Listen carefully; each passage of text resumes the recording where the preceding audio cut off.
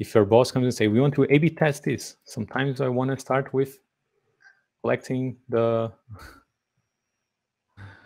name first. Let me delete these methods, they're empty. We want to first collect the username and then collect the rest. Okay. We have the sign up flow A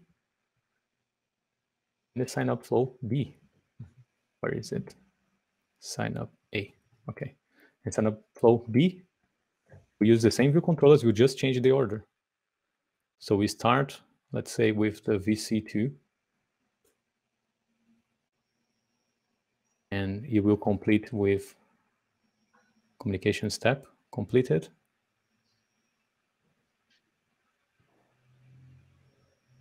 And you will then ask for the name.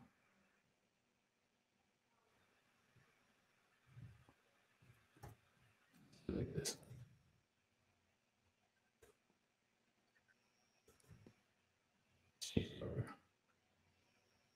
So first we get the 2 and we complete with the communication step completed.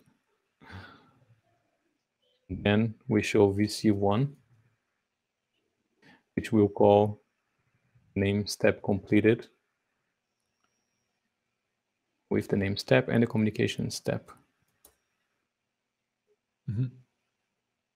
Then we will show username completed with the username, name step, step, and communication step. Communication step. Is this correct?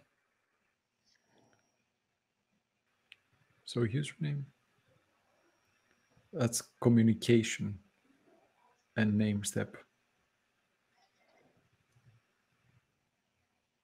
Oh, the order is wrong. Yeah.